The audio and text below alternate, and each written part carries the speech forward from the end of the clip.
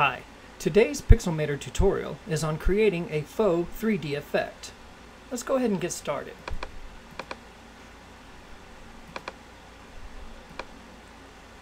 The first thing I want to do is to create some text.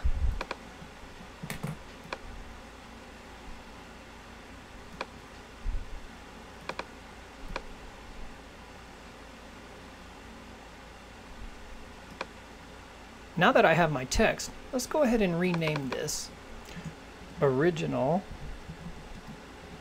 text. We need to preserve this layer, so let's go ahead and duplicate it by dragging and dropping so we maintain our alignment, and let's convert this layer to pixels. We can go ahead and turn off that original layer. And we're going to rename this layer just text. I'd like to go ahead and change the color of this text, and let's go ahead and apply a gradient. Let's go with a nice blue here. And also, don't forget, we do have to select the text. That's backwards. Let's turn it around.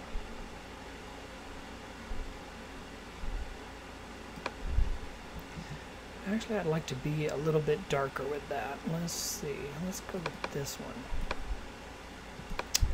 Again, backwards.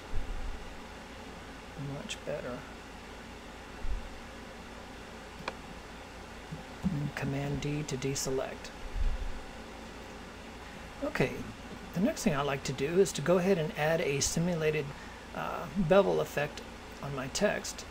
And to do that, we need to go ahead and duplicate, or not duplicate, I'm sorry, add a new layer, and then we'll command click on our thumbnail here to get ourselves a selection. However, this time, let's make it a little bit larger. So let's go over to Edit, Refine Selection, and let's add probably about, let's say, 3 pixels to that. No, let's make it 4. Let's say OK. And then what we'll do is we'll go to our paint bucket. We've got white selected, and we'll fill that selection with white. Command deselect. Okay, I'd like to add a soft gradient to this white text, so let's select our gradient tool, and let's see. Let's try this one here. Now we do have to select our text by command clicking the thumbnail. Actually, we're going to command click on the bevel layer because it was the expanded layer. And then we're going to apply a nice soft gradient to the bevel layer. Command D to deselect, and let's go ahead and drag this bevel layer underneath our text. I think that looks pretty good. I've kind of gotten into the habit of going ahead and preserving my original layers. So what I'm going to do is I'm actually just going to duplicate these 2 layers. So we'll duplicate this one and this one. And then we'll turn those first 2 originals off. I'm sorry, we'll turn this one off and this one off. And then we'll just put this one here with that one. Alright, so now then we've got these 2 layers here we're going to work with, and let's go ahead and merge them together. Whoops. I just want to merge these 2 together. Okay, and let's go ahead and let's see, let's rename this bevel text again. Okay. And again, let's go ahead and duplicate that layer, and we'll turn off this one. Now this one here, we're actually going to transform.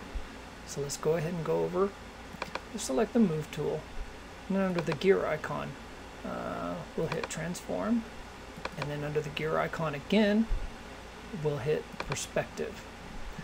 What we'll do is we'll grab one of these 2 top corners, either or, and then we're going to move them slightly towards each other. That looks about right. Okay, so now we have our transformed text. Go ahead and click OK. Now we're ready for our extrusion layer. So let's go ahead and add a new layer. Let's command click the bevel text copy layer. And then let's, we're going to fill this with another gradient. Let's make it a little bit darker this time. And let's go from dark from the bottom. Oops, I'm backwards again. And we're just going to pull a nice gradient in, about right there. Okay, Command D to deselect. And now this is going to be our extrusion layer, so we make sure it's highlighted. And let's go ahead and we're going to hold down Option Command, and then we're going to hit the down arrow about 20 times. 1, 2, 3, 7, 8, 9, 10, 11, 12, 13, 14, 15, 16, 17, 18, 19, 20. So I'm showing that I have 19 copies over here. Alright, this is our extrusion layer.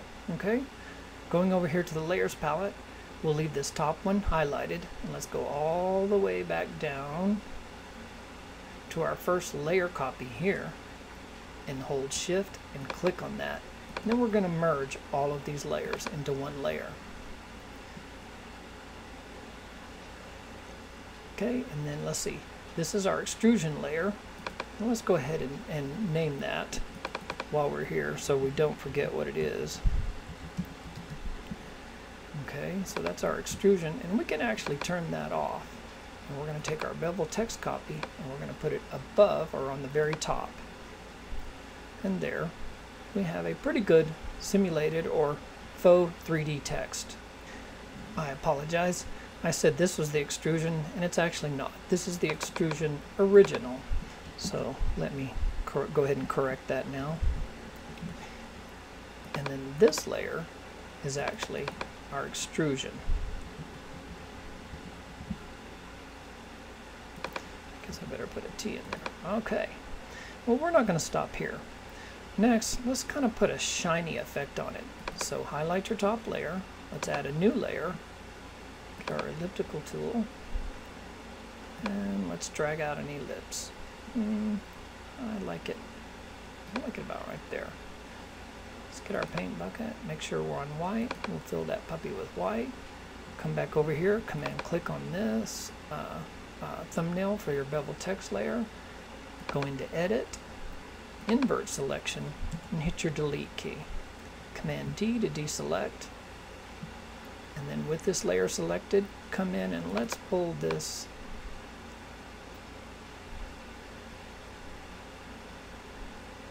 shine layer down, oh, say around about 18%. Okay, well, we could stop there, but I'm not ready. Let's go ahead and add a new layer. Let's see, and then let's command click on this bevel text layer, and let's go ahead. We've got our bucket tool selected. Let's hit X to get our background color, and let's fill that with black. Command D to deselect. And let's see, what I'm going to do is I'm going to go ahead and apply a Gaussian blur to this layer. Probably around, let's say about somewhere around 8 pixels. That ought to work. Now then, we're going to name this layer we're going to name it Drop Shadow. And then we're going to pull this layer down below the extrusion layer. And with our move tool selected, let's go ahead and hold down the arrow key. And then we're just going to pull that down until it looks like our text is just hovering off the ground layer, the ground plane.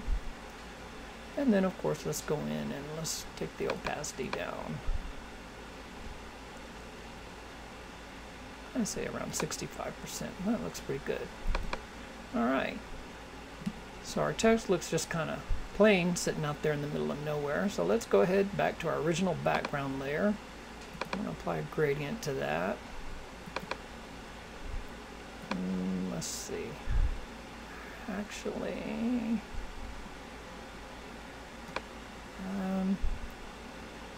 let's turn it around and see what happens.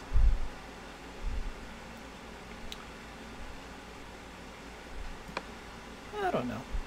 I liked it either way. But at any rate, mind you, this is absolutely a very simple and easy technique doing simple extrusions for text or any other 2D object. It's fundamental. You can expand on this. You can add and subtract from it. Use your creativity. And that's about it. Thanks for watching and have a great day.